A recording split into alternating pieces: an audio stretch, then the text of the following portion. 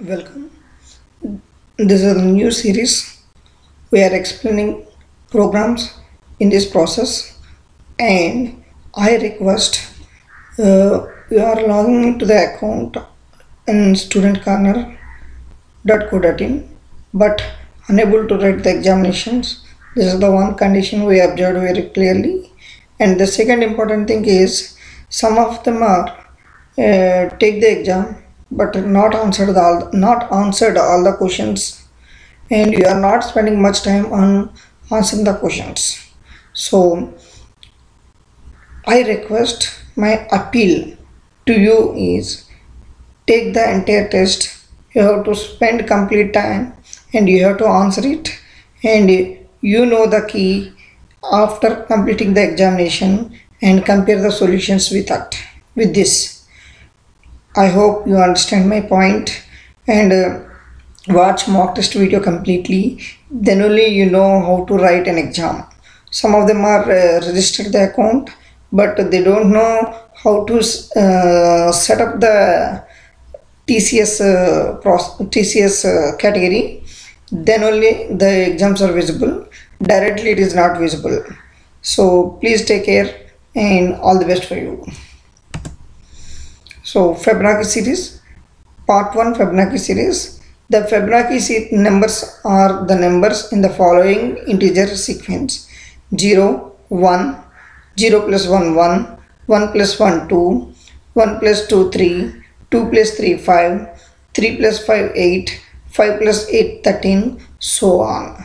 It is mathematically we represent f of n is equal to f of n minus 1 plus f of n minus 2, with seed values of f of 0 is equal to 0 and f of 1 is equal to 1. Here, if we take n is equal to 7, then we need to print the value of first value is 0 and the second value is 1, and the next series will start with 0 plus 1, 1, and next the values are exchanged to first value is equal to 1. This second value is assigned to first value and the new value is assigned to second, and again we need to sum it, we will get the new result. It is the process of Fibonacci series. So second value is 1 and next value is 2, and 1 plus 2, that is equal to 3. Again second value is 2 and the next value is 3, 2 plus 3, that is equal to 5. Next second value is 3 and the next value is 5, 3 plus 5, 8, and the second value is 5 is changed to first value and next value is changed to second value, 5 plus 8, 13. If the user gives 7, then we need to print 0, 1, 1, 2, 3, 5, 8 and 13. So regarding program Fibonacci series printing, so initially we take first value is 0 and second value is equal to 1. For I is equal to 1, I less than equal to n, we move to up to n, I plus plus. First we need to print the value of t1. Next term is equal to t1 plus t2.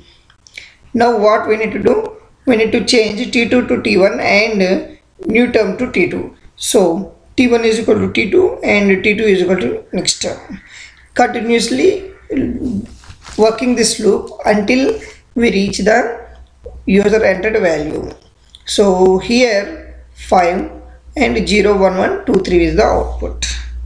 So we are also written same program in different ways. We are indicating here in this Fibonacci sequence up to a certain number, means I am giving 15 up to 50, up to the sum of the 50 we need to print the values. Here everything is common, the condition will be changed, next term is less than equal to n. That is the only change, remaining things are almost all same, similar to that.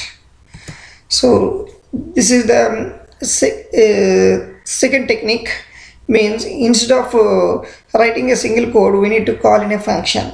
So int of n, if n less than equal to 1, return n, else, here else is missing, else return fib of n minus 1 plus fib of n minus 2.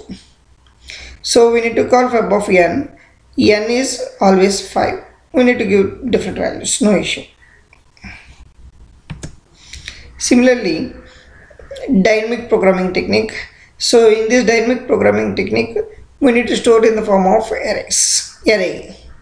F of 0 is equal to 0, f of 1 is equal to 1. It starts with 2 and less than n. F of I is equal to f of I minus 1 plus f of I minus 2. We need to store all the values sequentially. And here we are calling it, the control comes to here and the process will going on continuously. And finally we need to return the array. So that array contains the entire sequence.